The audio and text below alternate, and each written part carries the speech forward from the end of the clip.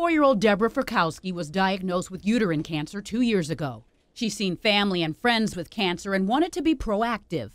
So many people have cancer nowadays that, and I worked in the medical field, so I just said, let me know what I need to do and who I need to go see. Her treatment started with a total hysterectomy and then this is the applicator that we use. 3 rounds of radiation using this Flexitron machine to administer brachytherapy.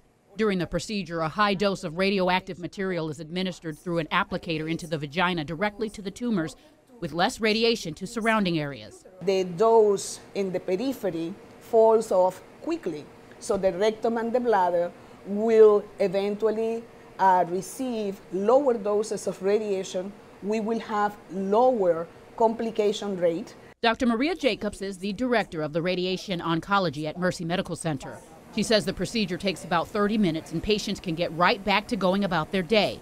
Like with any radiation used, there are side effects. The side effects of the radiation may come up probably 6 months after the radiation has been completed. Sometimes it can be a loose bowel movement. Sometimes it could be vaginal discharge, but usually these symptoms will improve over time.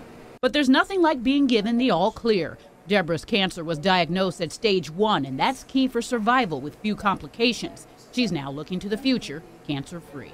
I'm just, taking life one day at a time.